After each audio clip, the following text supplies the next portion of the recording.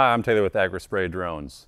The Agras T20P is the best small platform drone on the market right now. Why? Well, let's look at 3 key features, and then we'll look at some use cases that makes this statement true. All right, so first off, the Agras T20P is a little sister of the Agras T40, meaning the battery is the same. Well, can be the same.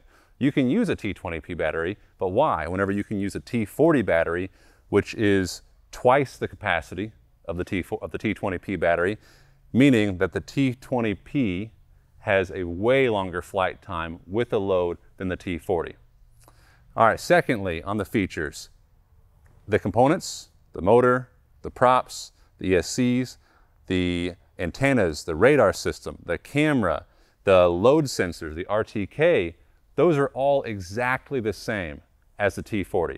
So if you already have a T40 and you want a smaller machine for doing smaller acreage application or something like that, then the T20P is going to have the same components largely as your T40. You cut down on how many parts you have to carry in stock. All right, last thing on the features that make this drone great.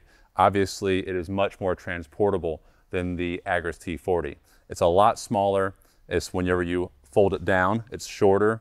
You've got less motors here, so the weight is less. So one person can pick this thing up, put it in the back of a truck, and go to the field.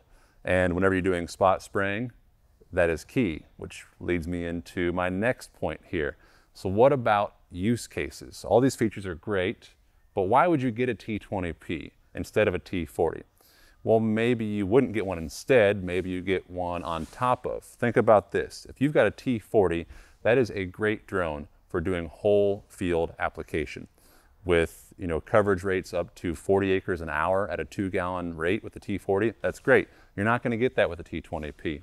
What the T20P has is flight time and transportability, meaning that if you want a drone that you can do spot spraying with, or you want a drone that you can do test plots with, or you want a drone that you can do small acreage with and transportability in the back of a truck or on the back of a gator, makes sense in those situations, that's where the T20P comes in.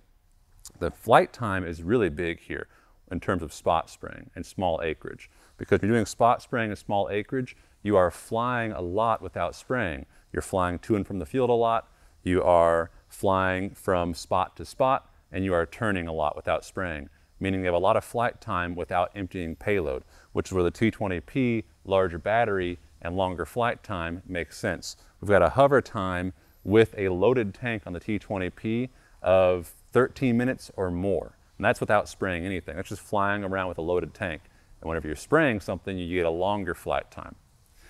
Now, when you combine this with the camera on here, which is the same as the T40 camera, 12 megapixel on a gimbal, that means you can tilt down, you can find those spots, find those weeds, and just manually spray them as you go across the field, or you can actually map. So just like the T40, it has mapping capability built in, so that you can take this drone, it's the same system, so it flies automated across the field, maps out, takes those images, puts it back on the remote screen, and while you're in the field, right there, you can just circle those areas, make little missions for it, where those weeds are at, little weed spraying missions, and just go one to the next, to the next, to the next. There's some prescriptions that you can run with this too, just like the T40, and that makes a lot more sense in the T20P with a longer flight time. Think about test plots too. So if you want to do replicated test plots and you have a lot of areas to hit, you don't want to be dragging a trailer around as you go from one to the next. You're going to be getting that drone in and out of the truck a lot, which is where the T20P, lighter weight, makes a lot of sense. But here's the kicker. We are not sacrificing flow rate, and we are not sacrificing swath width with the T20P. The T20P is almost the same width as the T40. We're using the same spray system, the same discharge rate as the T40, meaning we can discharge 3.2 gallons per minute, and we can get almost identical swath with the T20P. So for test plots, the T20P is going to be awesome. You can get those done super quick. Okay, I hope that answers all those questions about why the T20P makes sense. Let us know if you guys have any more. Thanks.